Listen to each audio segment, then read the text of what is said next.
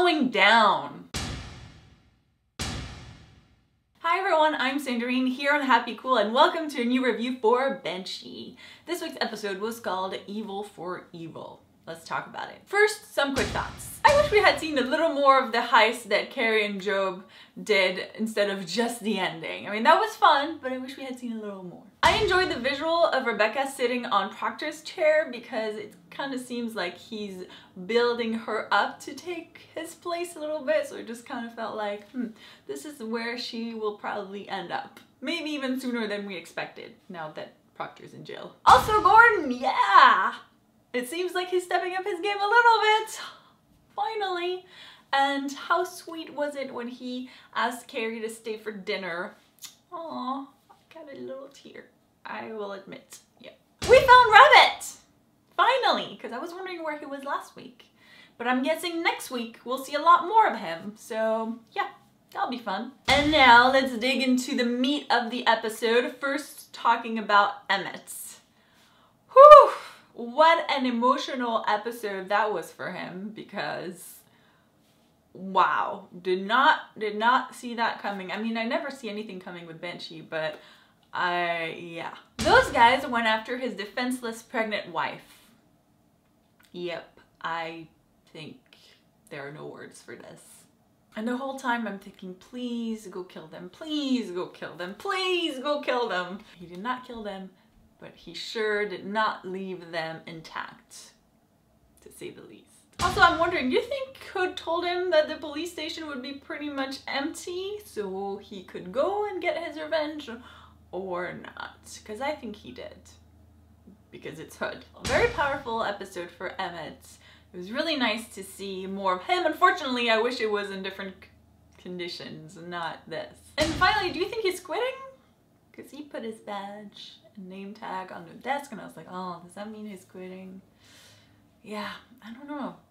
It's not boding well. Such a tough part of the episode to go through. Powerful, but hard to watch. And now moving on to the Hood-Proctor War follow-up, or part 2. Well, Hood wanted Proctor and he got him the Hood way.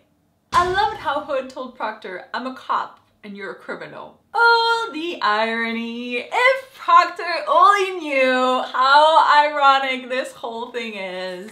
Also, I thought it was pretty interesting that Rebecca did not give away Hood. And that's where the complicated relationship comes in. She has a complicated relationship with Hood and she definitely has a complicated relationship with Proctor. And even more, she gave away Juliet. And that poor girl is probably dead now. Did anybody else freak out when Hood said, Kai Proctor, you are under arrest? I was like, oh, what? Because I thought this was gonna last a lot longer, but it's just like, boom, he got him. All the town needed was Hood, was a criminal as a sheriff.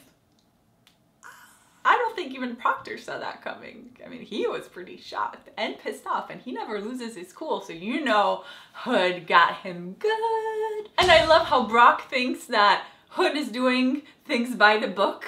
Oh, Brock, you're usually so perceptive of things, but he's definitely not doing it by the book. And to further the Hood-Proctor War, Hood is now making a deal with Alex too, possibly, to bring Proctor down. I mean, this is just going topsy-turvy.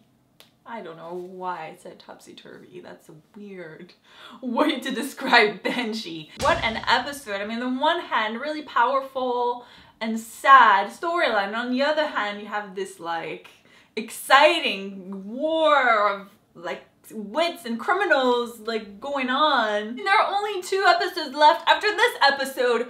How much crazier can things get? Where are we gonna end by the end of this season? I mean, I don't know. I'm just thinking maybe Proctor will like end up in jail trying to get out, and then you have Rabbit, so I don't know how they're gonna wrap that up. I just so exciting. But those were all my thoughts, and as always, I'd love to hear from you guys, so let me know what you thought of the episode in the comments below. And make sure to subscribe to Happy Cool if you haven't yet, so you don't miss any of my Banshee reviews or other videos and reviews we put up on the channel.